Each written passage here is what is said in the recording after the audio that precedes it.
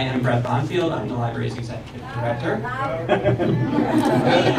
And thank you for joining us here today. On behalf of the library, I have the pleasure of thanking our guests, Senator Cory Booker,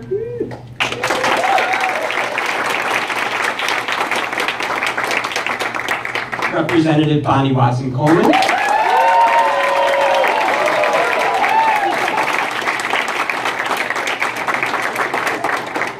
New Jersey Assemblyman Andrew Zwicker,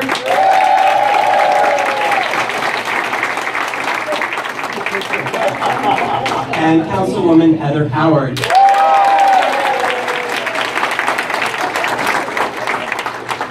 I will introduce our moderator for today's discussion, Councilwoman Howard, in just a moment, but first, 3 brief announcements. Number 1, we are at capacity, so the only people who can stand against the walls are library staff or the staff members or the offices of our guests. 2, for everyone's enjoyment, please either silence your cell phone or turn it off. And 3, we encourage you to further investigate the ideas that you're about to hear discussed by exploring the expertly curated collection on the library's 2nd floor. As a member of the Princeton Council, we can sometimes forget that Heather Howard is also one of our nation's foremost policy experts, especially on healthcare. She has served as New Jersey's Commissioner of Health and Senior Services and has held senior positions within Senate offices, governor's offices, and at the White House. She is currently a lecturer at Princeton University's Woodrow Wilson School of Public and International Affairs and directs 2 Robert Wood Johnson Foundation funded programs on healthcare policy. Please join me in welcoming this afternoon's moderator.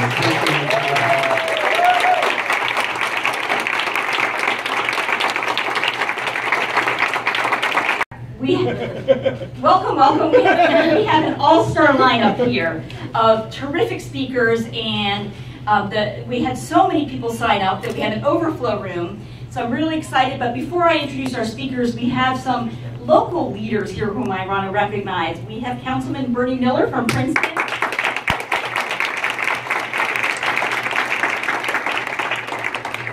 Councilwoman Aisha Hamilton from West Windsor.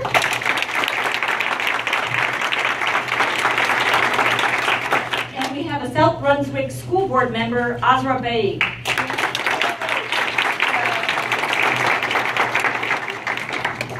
So we got 3 fabulous speakers, and I know we want to hear from them. We're going to start with Senator Booker, who is on his 2nd annual Jersey summer road trip, right? And we are his Mercer stop, so we are so excited that he would be stopping here in Mercer as he's traveling around the state. Next to him, we have our wonderful Congresswoman Bonnie Watson-Coleman, who represents the 12th Congressional District. This is her 2nd term, and in her 1st term, she was voted the most progressive freshman legislator. Is that right?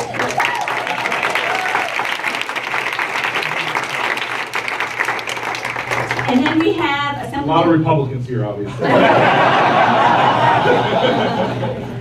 And then we have Assemblyman Andrew Zwicker, who is well known to Princeton. He represents the 16th Legislative District because he also works here in Princeton. He's a scientist at the Princeton Plasma Physics Labs and a science educator, in addition to representing us so ably in Trenton. So please welcome.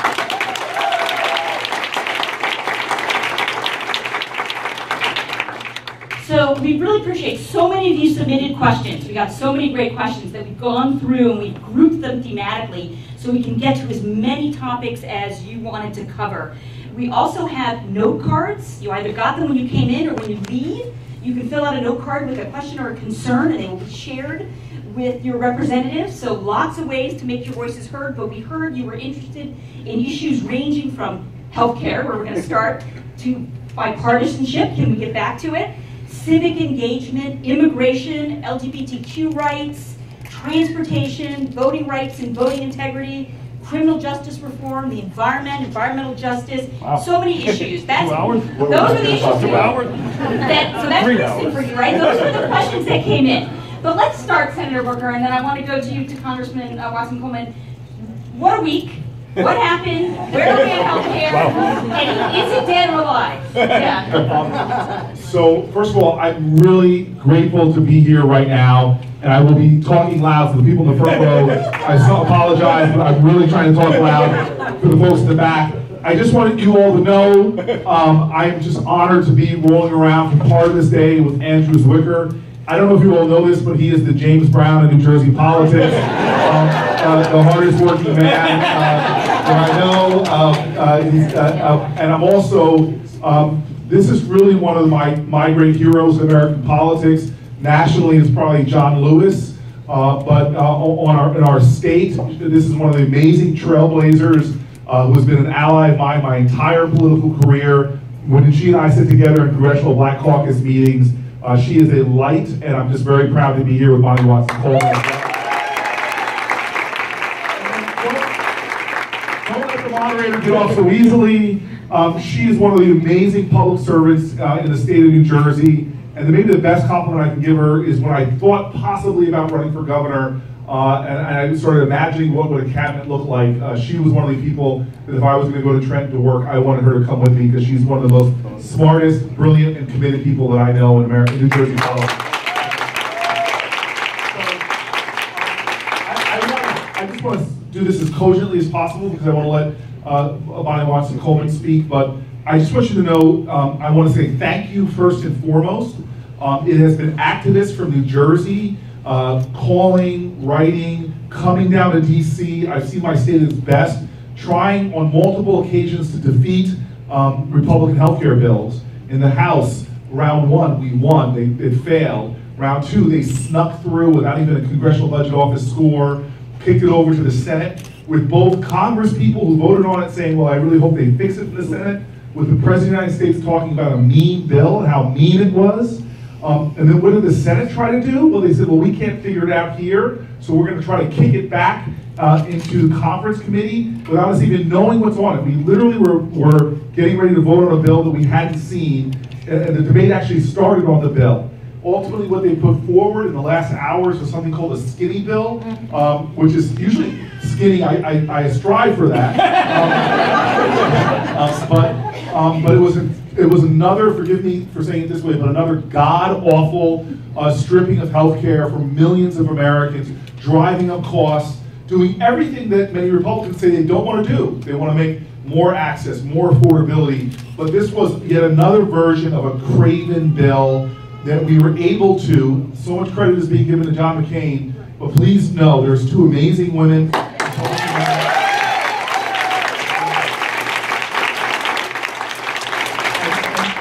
Powerful thing. I'm not trying to campaign against any of my colleagues. Crazy reason why we have a almost all-male delegation from New Jersey, except for one. Please don't run against me if you're a woman in the room. But those two women stuck strong from the beginning because of Planned Parenthood and rollbacks to Medicaid. So just to get to the point of the question and pass it off to my colleague in the Congress, it is not dead. Donald Trump tweeted out today, trying to bully and push people to try yet again. So the activism that was shown, the energy, the passion, we cannot rest. It's like the old song by Sweet Honey in the Rock, Ella's song named after Ella Baker, we who believe in freedom cannot rest. So what I'm saying to you all is this is still going and we cannot rest knowing that a bad bill will rear its head. And the last thing I'll warn you about is even without a bill, Donald Trump is actively trying to sabotage the Affordable Care Act. Right before he swore his oath of office, on a very difficult day for many of us, right before he did that, Standard & Poor's, not a liberal left-wing think tank, this is the center of capitalism in many ways, Standard & Poor's said that the marketplaces were stable and strong and getting stronger. But since he's been in office, he's done everything possible to sabotage Obamacare, including using funding that was supposed to go to advertise for people to enroll, to actually do advertising against the law. You're literally a federal agency doing advertising against the law of our land. So whether it's cost sharing or other things he's doing to destabilize the market, if you're in New Jersey and I got a call from one of our insurance companies that said, look, we're raising premiums in the marketplace, which don't affect you if you're getting the 85% of people in New Jersey that are getting subsidies, but it does affect New Jerseyans. And I said, well, what is the majority of this funding, this premium increase, what is it about? And he said, it has nothing to do with Obamacare. It has to do with all the insecurity and stability that Donald Trump is driving into the marketplace. So that's the other thing that we have to be vigilant, stopping anything that might rise up, as well as pushing in every way we can to expose the sabotaging being done by Donald Trump and try to make sure that we keep stable the gains that we made under Barack Obama. Thank you very much.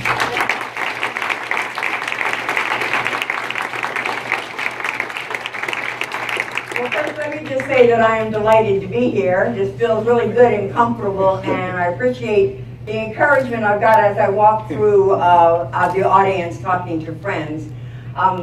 Let me associate with all the good things that my senator said about Andrew and Heather.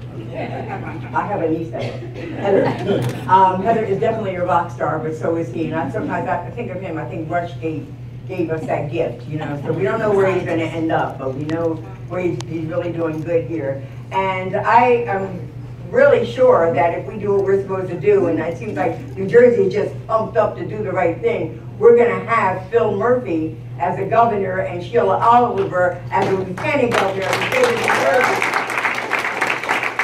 And the one thing I'm sure of is that Phil Murphy knows that he needs Heather. Yeah. He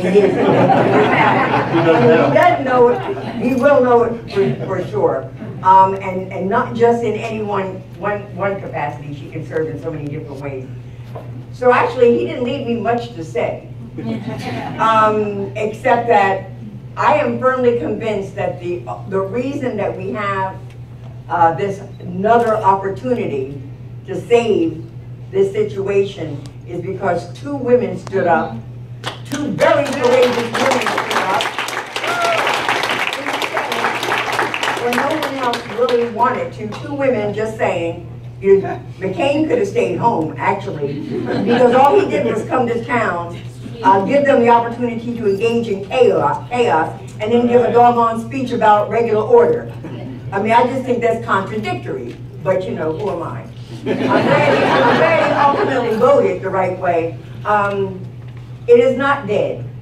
But the one thing I know is that this government of by and for the people, as long as the people keep showing up the way they're showing up, as long as the people are in their face, and as long as the people in all of the districts, in the Senate districts and the congressional districts across this country, are concerned about their health care and tell their representatives what they expect, then we have hope.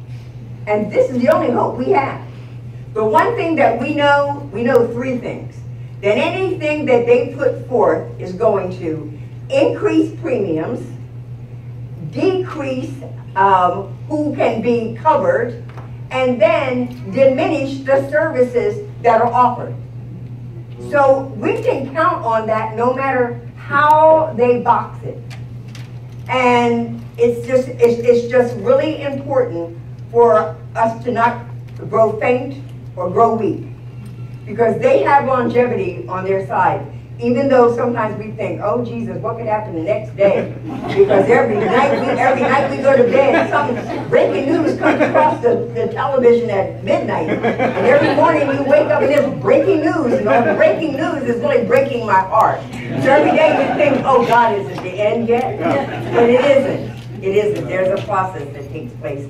So I think the one thing that we need to do is we have to stay alert on many levels. Number one is that we have to continue to be engaged in this fight as it relates to healthcare. But he's also doing things, dismantling departments, refusing to enforce regulations, changing things through Congressional Review Act, can't get rid of certain laws, but he gets rid of the will and capacity to enforce these laws. And so we just have to really be an informed and engaged community right now, because there is a desire to dismantle government, or dismantle the administrative, whatever that guy, you know I'm talking about, is referring to. But at the end of the day, it's really dismantling our democracy. And as he continues to bring on more and more and more generals in these positions, one has to wonder what is his model that he is following. But this is our Constitution. We're different, and we have to ensure that we hold people accountable. And so if we have to be out there on the streets, marching down the roads, in the halls of the Senate, in the halls of Congress, if they got to take us out, and when I mean take us out, I mean physically carry us out, then that is what, that is just what we're going to have to do now, because where we stand right now and what we do depends upon the protections for the generations that come after us. And the dismantling that takes place now is going to affect the generations that come after us. And I love my country. We can't allow that. So,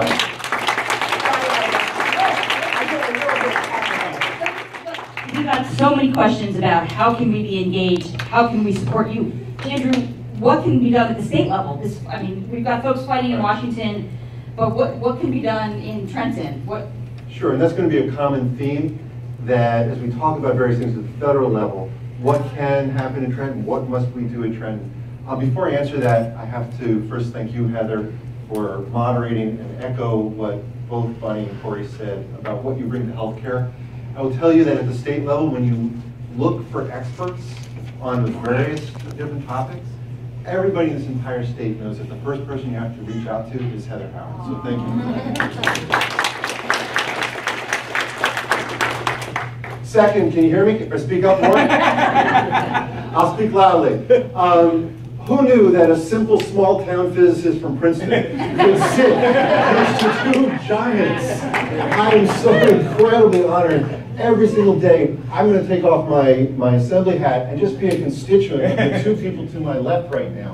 I am so incredibly honored for what they do for this state every single day. We are so lucky to have both of them.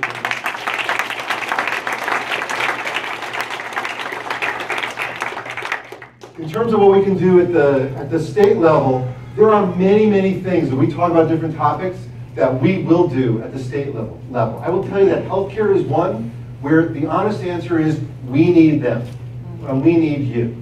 So if any of these skinny healthcare bills and else gets through, we're talking about instantaneously about 15,000 New Jerseyans immediately losing healthcare. Within 3 years, we're talking about over 300,000 New Jerseyans losing healthcare. 5 years, it goes up to 500,000 that are going to lose health care. We're talking about billions of dollars of federal aid that come in through the Medicaid expansion that we don't have in the state. This is something that we have to stop at the federal level. But I want to share with you a quick story that both the Congresswoman and the Senator alluded to. And that was the power that you have, right? They have certain power when they're in the halls of the Senate, when they're in the floor of the Congress. But you have the power, and this is really key. So I was down in Washington a few months ago, talking to basically them and others, New Jersey people. This time it was about alternative energy and renewable energy. And I had a chance to talk to Leonard Lance. Anybody in this room go to any of the protests at town halls? Raise your hand up high if you did. All right? I had 5 minutes with Congressman Lance, and in those 5 minutes he told me outright two things. He had already let it leak that he was going to be a no. He was on his way to see the vice president, who was going to twist his arm, and he was going to stay a no. And the reason why he said was in part, not completely, but in part, from the town halls, the protests, the letters, the emails, and everything that we are doing. So the number one thing that has to happen with this, number one, has got to be you cannot get tired. You cannot slow down. And each and every day, you have got to make sure that your representatives are doing what is best for all New Jerseyans. And if your congressman is already on the right side, then go join just a short distance from here, somewhere else where you can help out. That is by far the number one thing to do. When we move to other pieces, we can go other places, but that's what we have to do for healthcare.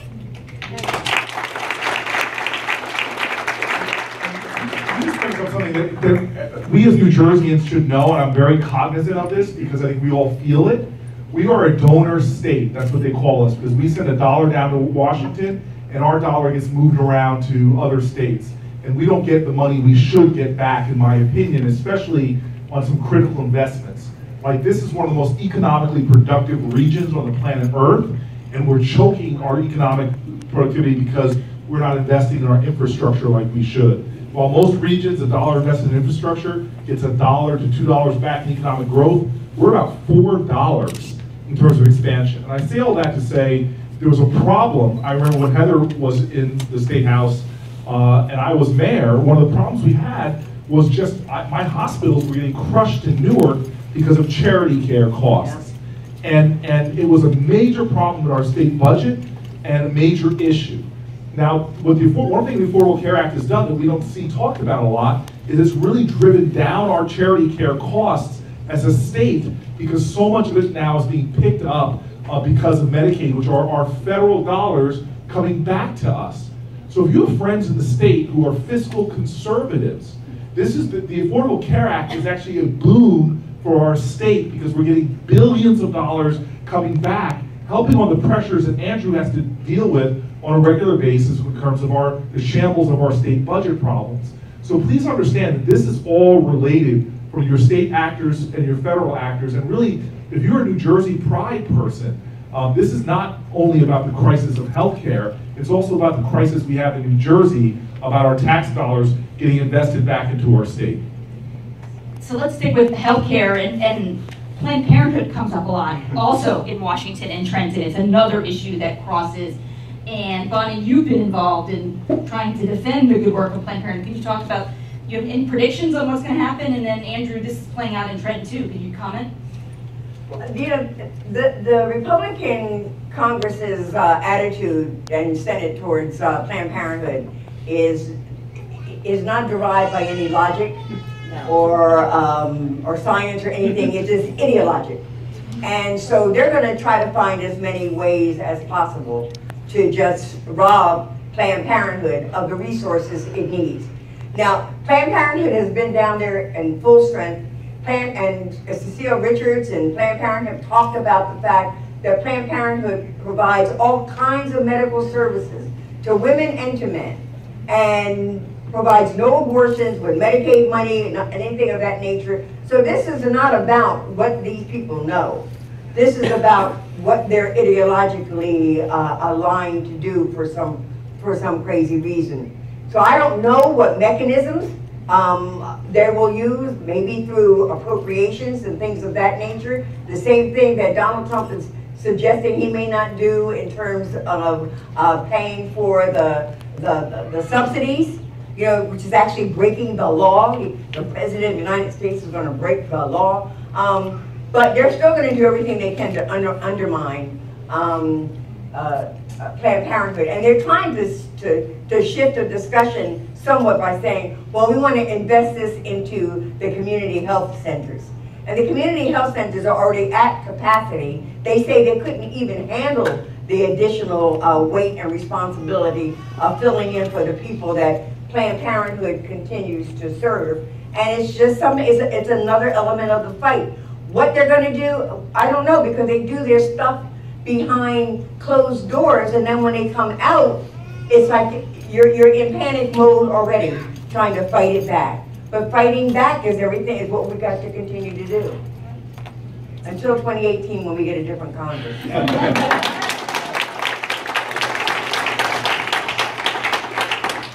So Planned Parenthood in New Jersey at the state level is really something that I find very problematic because of the politics behind it, and I'll try to explain this briefly. So at the state level, we put aside about $7.5 million of money out of about a $35 billion budget. So this is just a small amount of money, but the impact of that small amount of money is enormous. It leads to health care for thousands of New Jersey women, right? And so to lose that has led to closure of clinics. For 8 years in a row, the legislature has put in money to fund locally Planned Parenthood. And for 8 years in a row, the governor of New Jersey has used his red pen and crossed it right back out. And every year we look at, can we finally override a veto that this governor has done. He has vetoed more bills in his 2 terms than any governor in the history of New Jersey. right? And this is something, again, where if we collectively make our voices heard, we can override this governor. He has, as we know, nothing left in terms of politics, right? What it takes is political pressure by us. So there is a bill out right now. We passed it through, he vetoed it, and we are trying to now get enough votes in both houses to override. And we're just a few short. In the 16th district, where you have 2 members of the assembly, you only have one of them who's willing to vote for the override. I'll give you a hint, and he's talking to you right now.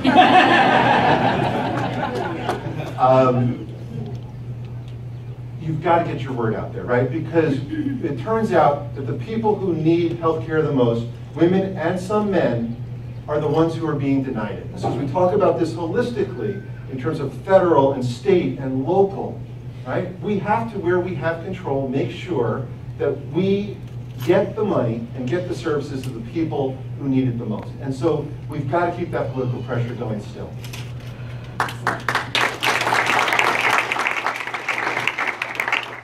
Senator, you mentioned the lack of investment in infrastructure, and I'd be remiss here if I didn't mention a lot of people in Princeton commute to the city by the train and are experiencing the summer of hell. Any hope for investments in infrastructure? And you know, here's our answer. Do you have any hope on the tunnel, on other ways to really address the infrastructure crisis? So we in New Jersey are living in New Jersey transit hell. And when I went to Washington, when you all sent me there on October 31st, 2013, my first day in the United States Senate, one of the biggest issues that we've been dealing with, I was able to maneuver on 2 committees that oversee infrastructure investment, the Commerce Committee and something called the Environment and Public Works Committee, EPW is what we call it. Immediately, I looked at the situation with the 2 tunnels that were canceled under the Obama administration, thanks to the decisions of our governor, and said that we've got a serious problem because we can't get this done unless we get everybody on the same page and can find some kind of agreement. And at the time, I think we were just coming off a moment where a senator from New York was having a press conference shooting at, metaphorically speaking, at our governor for the past and all this. And so I basically called a timeout, hosted a summit meeting with all the players in my office. I asked the president then, just so you all know, I miss Obama. And I miss her husband too.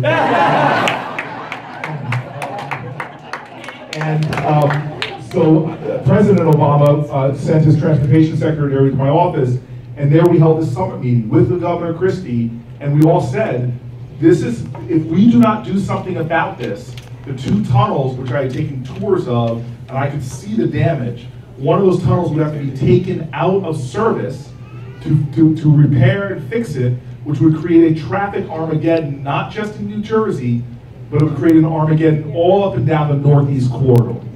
In fact, the damages of infrastructure from the Portal Bridge to the tunnels themselves, in the 1960s, you could move from Boston to Washington, D.C. a half an hour quicker than you can move from it today. We are moving backwards in our infrastructure, and the billions of dollars in lost productivity for having to bring one of those tunnels down is unconscionable to me.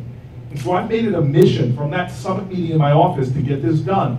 And from that summit meeting, we actually got the governors, Cuomo agreed, Christie agreed, that we would create a plan in which we would split the cost of the tunnels 50-50 between federal and local. I then went to work with, in Washington, I found a Republican partner on the committees I discussed, a Republican from Mississippi, and we actually wrote a rail bill for reinvestment in rail, got that incorporated into a very large infrastructure bill, and hey, we were moving. We were clicking down the tracks.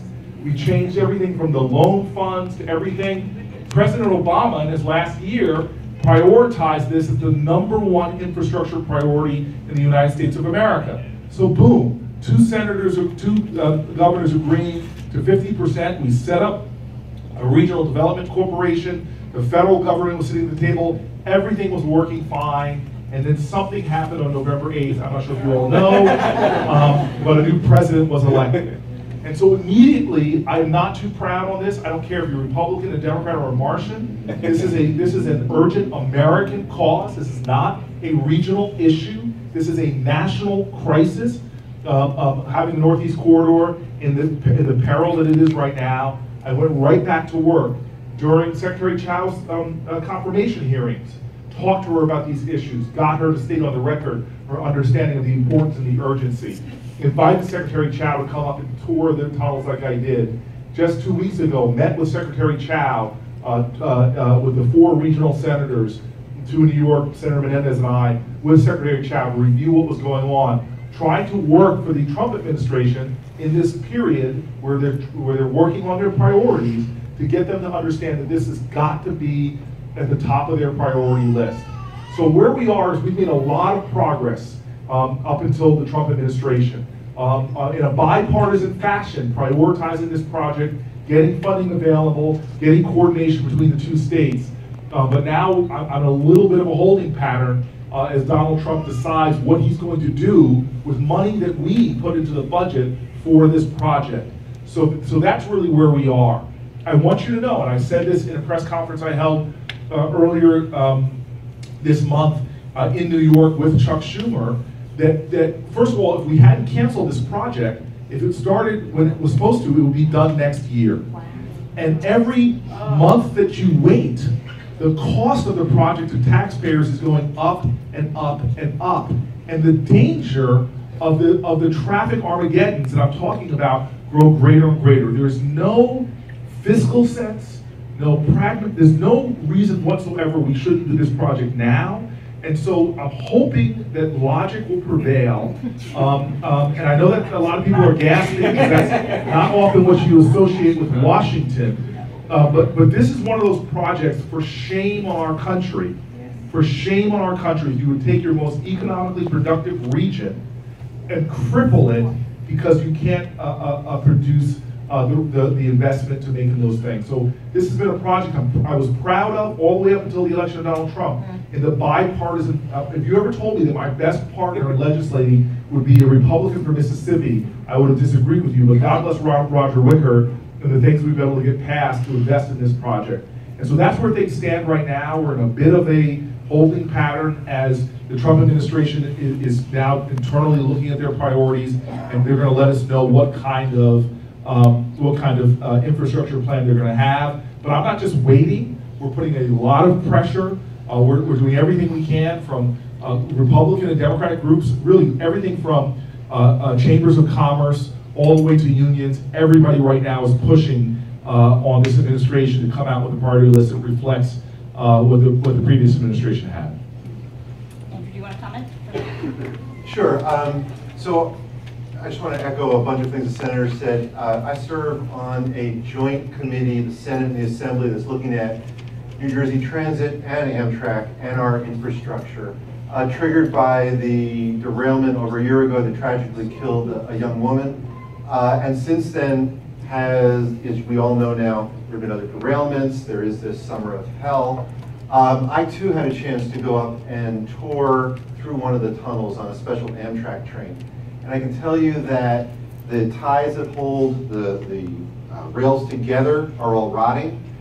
In the tunnel that we went through, you could see the watermark from Sandy where the tunnel flooded. Concrete was peeling away.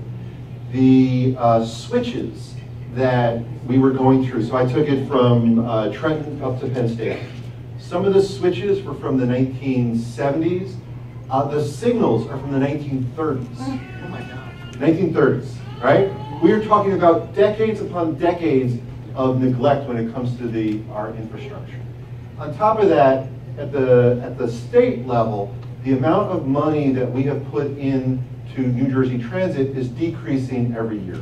So as fares either go up, right, or stay the same, the amount of money that New Jersey Transit has to then put into their infrastructure repairs is shrinking. So our priorities are wrong. And what people don't understand, and what so many of this governor doesn't understand, is that when we invest, then we get that money back in the economic productivity. This should be a simple, simple thing to try to do, and we can't. And it's true. We would have a new tunnel in 2018, and we would be fine. Everything would be fine, but we don't. And we don't even have any plans at this point. So what we're doing in this summer of hell is just a Band-Aid. But when we look at this, and we even started talking about the overhead electrical ones, which are also, they're sagging, and a lot of issues now are coming from the fact that in the heat, they tend to sag and they don't make a good connection. Our infrastructure is vital to everything we do. We have got to make it a priority. New Jersey has certain things going for it, right? And one of the things that we have that nobody else has is look where we're located, right? Between Philadelphia and New York, where there's literally billions upon billions of dollars of economic activity every day, right? And eventually we're going to talk about climate and the environment. Why don't we have a mass transit infrastructure, along with roads and bridges, that will encourage us to not drive, but to easily go to New York or Philadelphia or wherever we may want to go. We have got to prioritize this. We have to do it at the federal level, and we have to do it at the state level. So,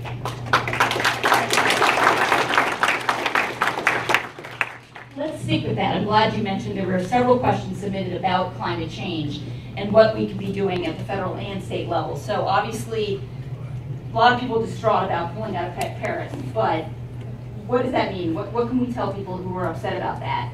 What can we do? We'll start with you, but I'm sure you do. And actually, Senator, on this topic too, I know you've been thinking about the environment really broadly in terms of environmental justice, right? So this brings together a couple of issues that people are really concerned about. So let's start by calling it what it is.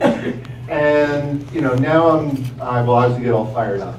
This is, I went to the Trenton March for Science and spoke there, right? And I had to say the following line. I believe in science, and I believe in climate change. Who knew that you had to say that in 2018? I believe in science. Science doesn't care what we believe in, right? Of course we believe in science because that's all we have. So an attack on climate change is an attack on science, is an attack on truth, is an attack on evidence. It has been coordinated well before this president. It is being done by special interests in a variety of different places. It is an attack on each and every one of us. That's number one, right? Number two, I read in the newspaper, so there's federal things, but I'll do it at the state, right? I read in the newspaper that California was passing legislation to take them beyond what the Paris Accord was going to do. It's a simple question. If California can do it, why can't we, right? Of course we can. If we have, so we have to do a couple things. We have to, number one, we have to, of course, prioritize it. We have to insist upon it. We have to enter back into what's called the Regional Greenhouse Gas Initiative, which some of you may know as RGGI. That says that New Jersey can't do it by itself. Let's work with all of our neighboring states, right? Because it's just like any other movement. It starts with one person and it builds, or it starts with one state and it builds. It's a cap and trade program, right? And it turns out New Jersey does pretty well with our carbon emissions. In the time that the governor pulled us out of RGGI in 2011 to today, we've given up hundreds of millions of dollars of revenue that would have come into us as part of a cap and trade program, used in part to build a piece of the new hospital that's just a couple miles away from us. This is insanity that we are not doing these sort of things. It has to start here. We have to look at things like, with my staff, we've been looking at, let's say, revenue neutral carbon taxes. We tax those who produce the carbon dioxide, we give the money back to you, right? These are things that other states are doing. Canada already does this. New Jersey needs to be a leader. We have to stop being a follower when it comes to this, right? So this is what our mission has got to be over the next months and into the next years. Because we have got to, and this is around climate, clean air, clean water, the infrastructures that are there, we have got to insist. This is not just about us, this is about our children and our grandchildren, right? And in the end, this is, I'll end where I started, this is an attack against science itself, right? We must do everything together, collectively, to stop this.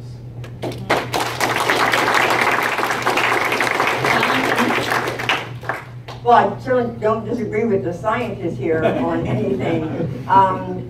But I need to caution us that there are things that are taking place in Washington that are putting us in peril. There are things that they are undoing, regulations that they're undoing that will compromise the clean water, streams, air. There are things that they are doing that are taking away from the innovations of alternative energy and talking crazy about things that are not going to happen, like more coal and things of that nature. So we do have a responsibility to kind of hold them accountable as far as this is concerned. But I think that with regard to the Paris Accord, there are states and there are cities that are standing up and that have signed on to their commitment to the principles of the Paris Accord. And so our saying that we're not going to be a part of it was not something that's just going to happen abruptly. And it was more of a 30-second soundbite that he gets to make because he's not going to be there long enough to see this really degrading to absolutely nothing. And I honestly believe that because there's a 4-year pullout, if I'm not mistaken, of the Paris Accord, and there's just no way in the world we're going to make this mistake again. But there are cities and there are states that can protect us in ways that he may not be interested in and care about, and we have to make sure that our state does this. And I can tell you on something that happened even under this Christie administration, the DEP stood up against FERC and the Penny's pipeline. And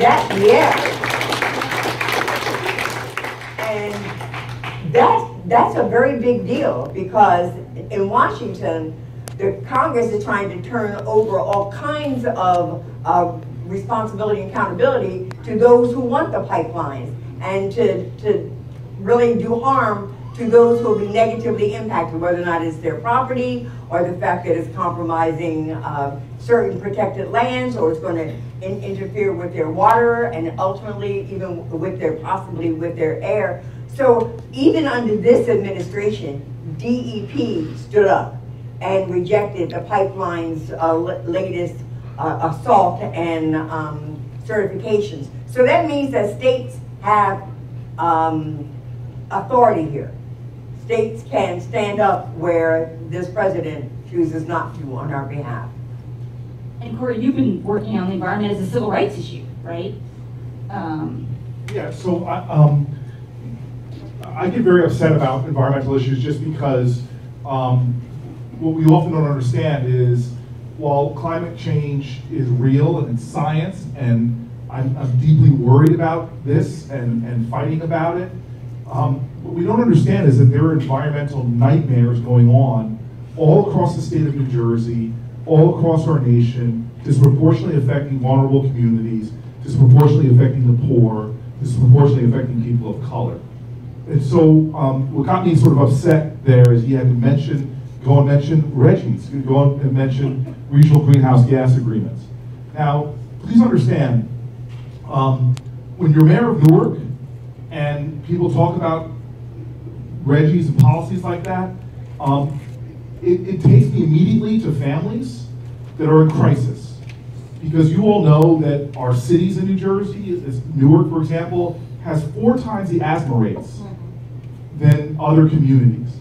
Upwards of 25% of the children living in Newark have asthma. And something like a regional greenhouse gas agreement is essential to doing things to help to clean our air. And if you sat with families in crisis, the #1 reason why kids miss school in the state of New Jersey is asthma in terms of health-related issues. And so I get very fired up about the crisis we have. And just to continue, we know, thanks to research done here at Princeton, what happens to children born around Superfund sites. Every state has Superfund sites. Every state has them. Again, they're disproportionately located in poor communities. I live within a mile of a Superfund site. Well, the longitudinal data, science, looking at children born around Superfund sites, they have dramatically higher rates of autism, dramatically higher rates of birth defects. And what people don't understand is that the policymakers that are making these decisions have dramatically changed from caring and concern. We used to actually have, in fact, Mitch McConnell and Ronald Reagan reauthorized the Superfund cleanup process, which was a small tax on polluting industries, petrochemical companies and others, to create funds to keep up Superfund, to clean up these Superfund sites. Every state has them. New Jersey has the most. That tax has now lapsed, it's sunset, and no Republican in this age of Grover Norquist will put a new tax on. And what has happened to Superfund sites in the United States of America? They've gone up. The threat to our children that exists is unconscionable. I visited about a month ago, I went through the Black Belt of the South, poor black communities in Alabama and Louisiana. And just sat in packed churches as people came. They didn't come to listen to me because of any, perceived celebrity that I might have. They came because they were just so grateful that a federal official would come listen to their misery and pain. Literally, but poor black communities in which tons of coal ash was just dumped in landfills in their communities.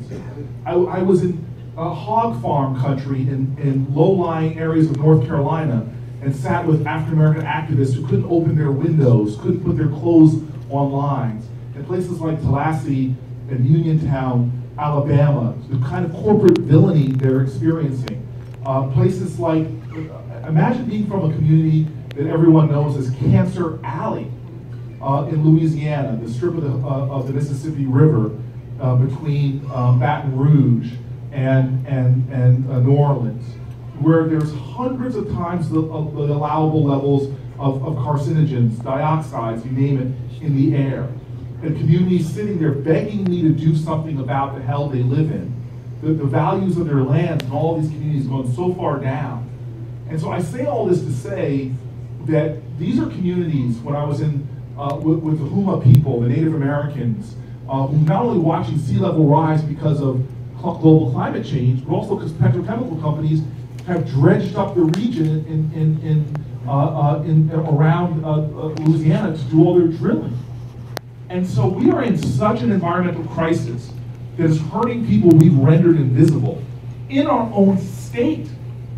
And this is why I get so upset, and this is why when I was talking to Andrew earlier today about the 2017 elections, this year's November elections, and saying to him, and this I'm almost embarrassed to vocalize this to you, is I'm worried that our governor might be so far ahead, people are thinking to themselves, well, why should I go out and vote? We're going to get a Democratic governor. Well, I'm sorry. You're hearing it from a legislator.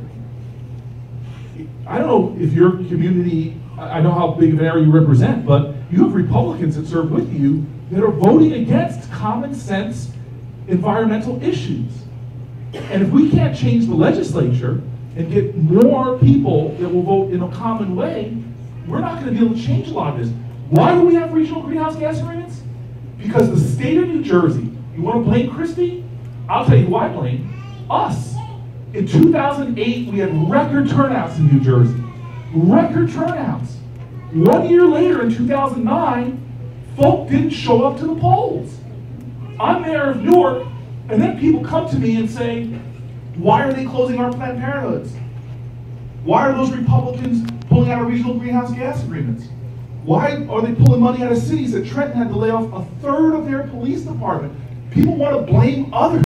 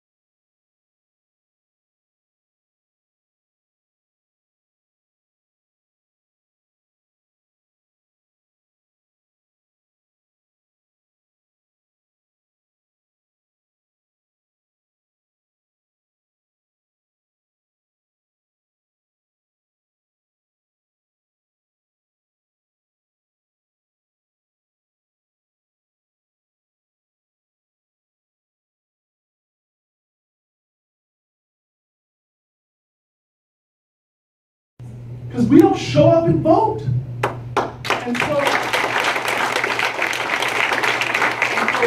we have an election in November. I don't want to tell you to vote for, but we have an election in November, and who our state legislature is, if you care about climate change, and you don't know who your state legislators are, then you're not doing enough to fight climate change.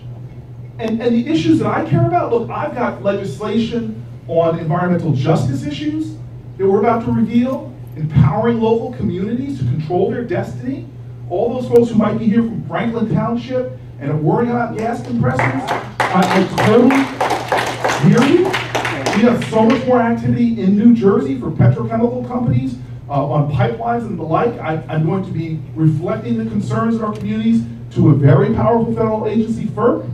But Bonnie knows this. If you can't elect congresspeople from our blue state that actually will stand up and fight with me, if you have Congresswoman Bonnie Watson-Coleman literally having to fight against people from New Jersey on these issues, then I'm sorry. So I know everybody wants to blame and vilify the governor of this state. The governor of the state is a reflection of who came out and voted. And so I cannot tell you the urgency. My niece was born a mile from a Superfund site in Newark, the largest Superfund site in our country right now going on, with the dioxins in the Passaic River. You can't eat things out of the Passaic River because of the kind of corporate villainy, because of the hateful hypocrisy, people putting things in Newark that they don't want in their own communities. This is what's going on in America right now, not just here in New Jersey, but I wept when I was driving through the South, standing in these churches, listening to people who can't sell their land, can't eat the food from their soil anymore, whose only wealth was what the land that was passed down, and that's been devastated. Literally, in a town that was named after somebody that was suffered from the Tuskegee syphilis experiment, and I had to stand there and say, this is like the Tuskegee syphilis experiment all over again, because we're taking poor black communities and injecting them with the harshest of chemicals that create disease. And so for all of us here who are justice-minded people, who are progressives, please understand, this is not about responding to Donald Trump. I think he is a major problem. But these things went on before Donald Trump. And it necessitates those who benefit from this democracy, not just sitting back and thinking we can enjoy the fruits of this democracy. We've got to be in the fields constantly cultivating so that all of us can benefit from a nation that swears this oath that is not true, but we swear this oath that we're having liberty and justice for all. When it comes to environmental justice, we don't have justice for all, and it's not going to change until we get more engaged and more active. Such a tremendous panel that they've been so generous with their time. I know people have to hit the road, but I want to give Bonnie and Andrew, do you want to, it's hard to follow that, but do you want to give a closing thoughts? Yeah. Well, I just want to remind us of the whole issue with Flint, Michigan. Everybody thinks that those children out there, yeah, it's Newark, New Jersey. Our numbers are higher. Our numbers are higher. Yeah, it's just another illustration of what our families, our poor families, have to deal with. I don't know if we're closing out. I was hoping that we would get to criminal justice reform. I think that that's a very... One more question from everybody. Okay. Well, I think exactly. Go on criminal justice reform. Somebody back there is like desperate. I know there's a lot of interest in criminal justice reform, so let's hear what you think, what's on the horizon. And Bonnie, you wanted to take a question from the audience too. No, she was waving desperately back. Okay, well, Bonnie, you go ahead. Oh, well, so there's a lot of discussion about criminal justice, and there are people that you wouldn't expect to be working in that space, you know, articulating that they have an interest in a number of things. For me, there are a couple of core issues that I think have to exist if we're talking about real justice and reform. Number one is we can't, under any circumstances, continue to use private prisons. I think that if we're going to have people in prison, that's a government function, and our purpose should be to rehabilitate, to take them out of society if that's where they need to be, but rehabilitate them knowing that they've got a come back into society. So we need to be talking about what happens while they are taken away, if they're taken away. And we need to make sure that there are certain standards that exist, and there's education, and there's personality issues that are addressed, but recognize that 67 to 87% of people come back. We need to be looking at sentencing reform. I do not support mandatory minimums. They've not been determined to exist. They have been used against poor people and people of color, and they've not made this society any safer. So when I talk about criminal justice reform, that is not something that is on in my portfolio. And as people, and I can talk to you about this forever and ever, because I'm a co-chair of Black Women and Girls Caucus, and we can talk about the pipeline from school to prison for little black girls and how they're treated differently. Well, the same thing with little black and brown boys, the same thing that they're treated. But we need to be looking at criminal justice reform from our education all the way through our adult experience. And we need to recognize that people are coming back into our communities. We want them to be fully engaged citizens. So they need to be able to vote again. They need to be able to access education and training again, because we want them to be able to pay taxes, not have to live off of taxpayers. And so I need you all to pay attention to all the various, options and proposals that are coming forth, and let us look at them and ask for the evidence that supports the positions in which we're taking. Because I think that this is vital for today and for generations to come.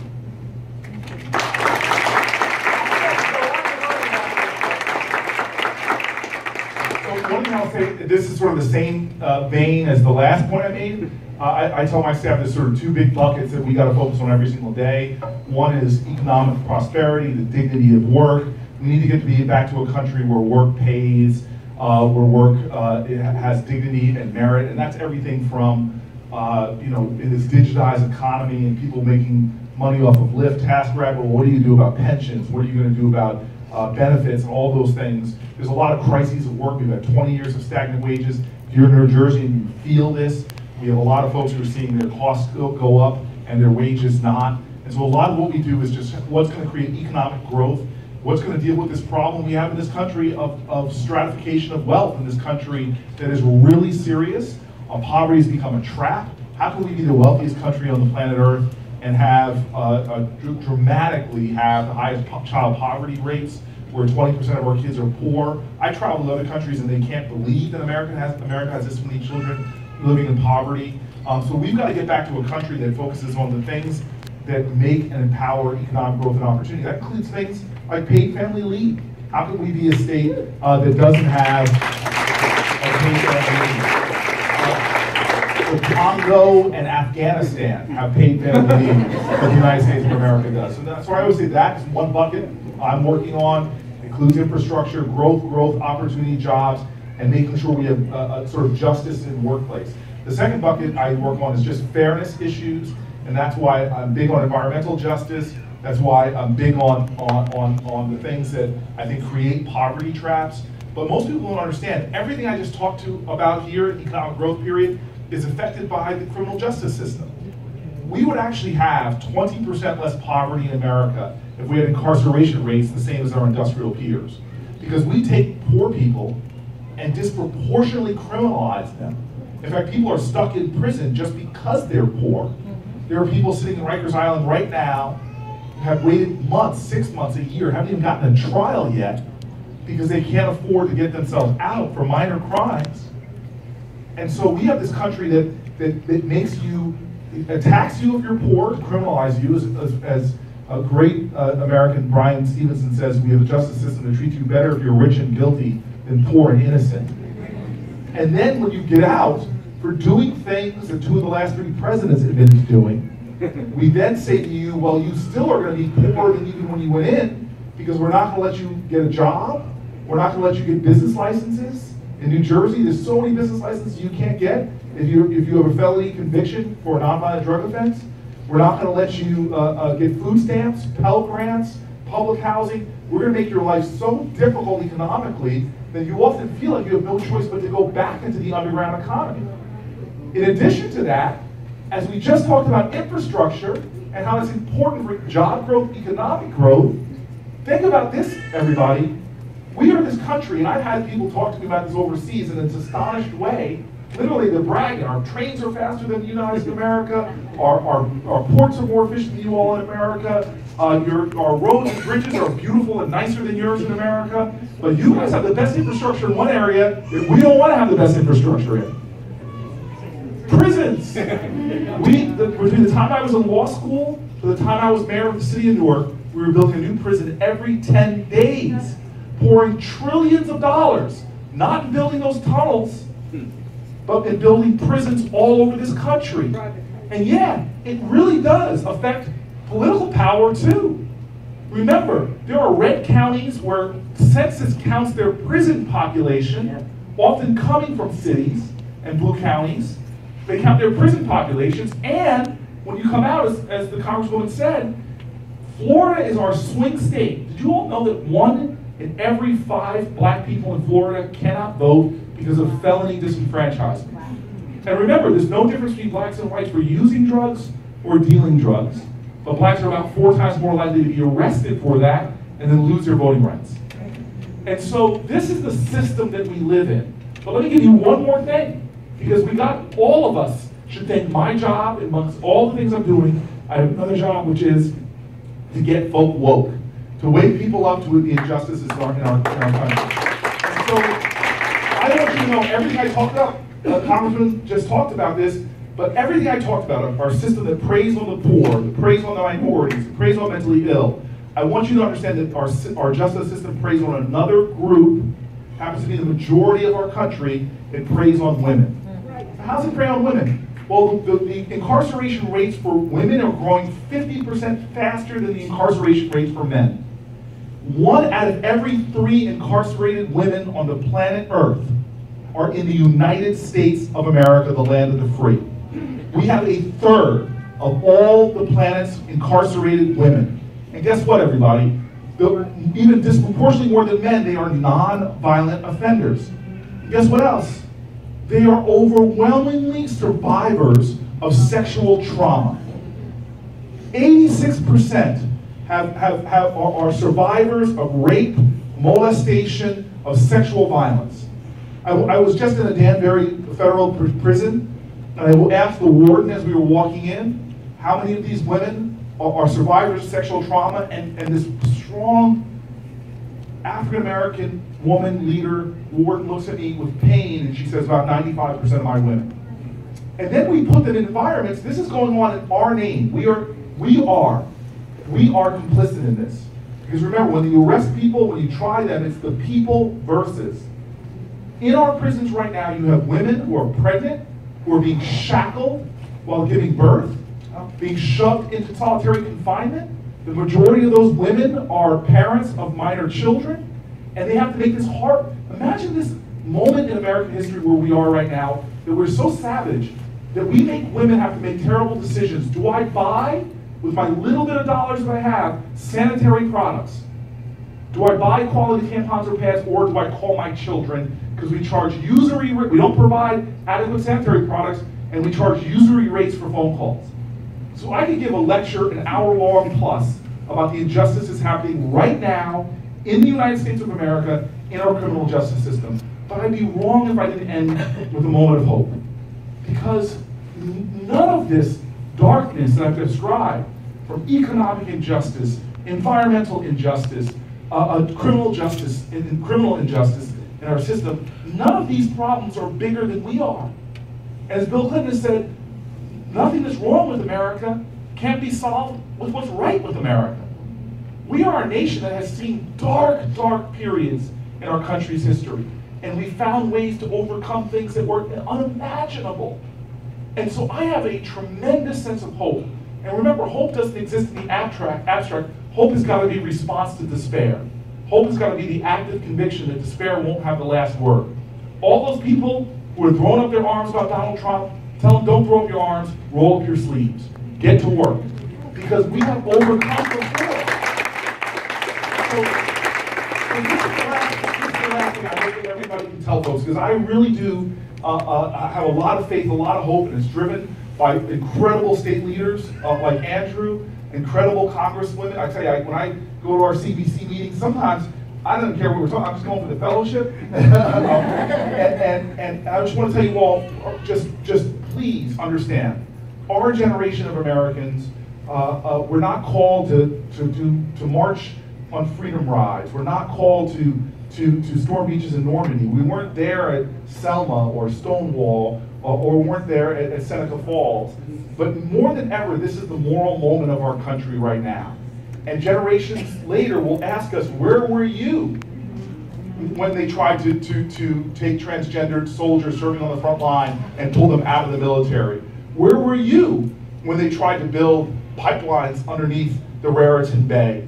Where were you when there were Superfund sites in the state of New Jersey, orphan sites waiting to be cleaned up, poisoning people in communities? Where were you when they tried to ban Muslims from the United States, from entering the United States of America? This is going to be the question that our children and our grandchildren are going to ask us. And we've got to give the best measure of our patriotism, of our commitment to the country's principles in this week, in the month, in the year, or God forbid, till 2020. So I just want to thank you all for showing that commitment today by showing up. And I just want to say, please, we've got to fight on. We've got to fight for our nation.